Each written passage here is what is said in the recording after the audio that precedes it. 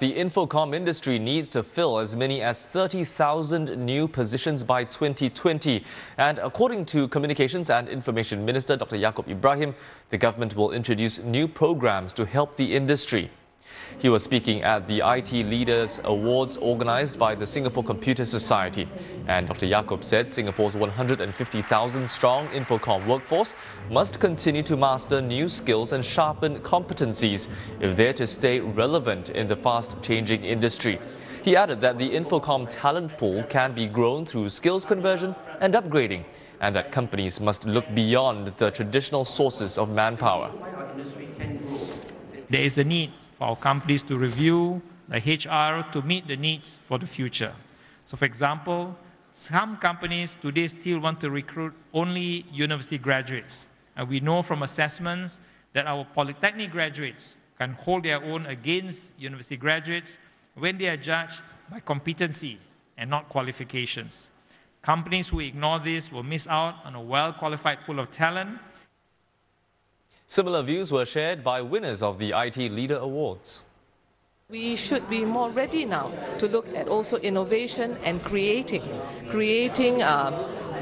our ideas together and creating new possibilities. And so for that to happen, it's not just the young, it's also the diverse groups of individuals, not just from Infocom itself, but people with different backgrounds, different industry knowledge, to be able to come together to co-create and innovate and find new possibilities for Singapore as well as for the rest of the world. Today's entrepreneurship will be able to create more new companies, new products. It will really put us on the world map as a hub of startups, as a hub of entrepreneurship. So I see this whole journey and this whole entrepreneurship interest and awareness will actually create new economies for our country. And for his take on the need for more Infocom specialists, I'm joined now by Howie Lau, President of the Singapore Computer Society. Howie, thanks for joining me. Thank you for your time. Howie, the Minister pointed out just now about the needs and the opportunities actually for the Infocom sector. Why are we not training enough Infocom workers to meet the demand? I think if you look at the industry, I think the Minister was right in that the industry continues to be extremely vibrant and strong growing for a few reasons. One is that if you look at technology, it's gone from being a productivity tool to a competitive advantage for almost all companies. It's gone from something that sits in the realm of corporations to individuals. I read that there was a recent global survey that said that Singaporeans were one of the highest in terms of smartphone penetration. 9 out of 10 of us carry a handphone. And then third, that adds to the vibrancy is that the speed of technology keeps changing. And obviously when the speed of technology keeps changing, then there is a need for the professionals to ensure that we have a constant match of the requirements of the skills as well. So essentially, nobody gets left behind in that sense. In terms of local talents, do you think we are losing them to other countries? Actually, a couple of ways of looking at it. We did a survey in the Singapore Computer Society. And the society, we represent the voice of the professionals in the industry. And in our annual survey that was released last year in 2015, we saw that 97% of uni students and 74% of poly students actually chose ICT as one of their top 3 choices. So we do see a great interest in from a student perspective coming in.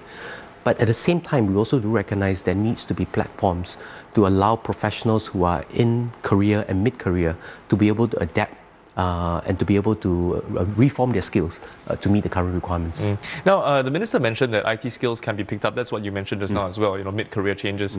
And these people don't have to be formally trained in the area per se. Do you see many of these mid-career switches in the industry? I would say there's a Chinese phrase called 有心无难事. If you have the heart and the passion, nothing is impossible.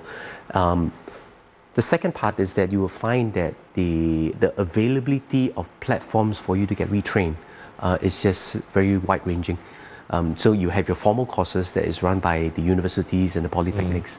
You will have certification courses run by, for example, Computer Society has a series of certification courses. At the same time, you can go online through all the MOOCs and Coursera's to get different training. So I was just sharing with my friend that when I was in secondary school, I did some basic programming. And then recently I went back to YouTube to learn Python. So I think it's a question of the platforms are there. How do you match the platforms to the professionals who say, I'm looking for an opportunity to get retooled. Right.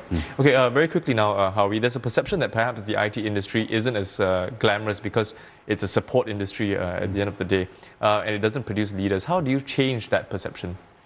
I think a few areas. I think we're already getting a lot of help from the global scene, where the IT leaders like Mark Zuckerberg and all this are creating waves.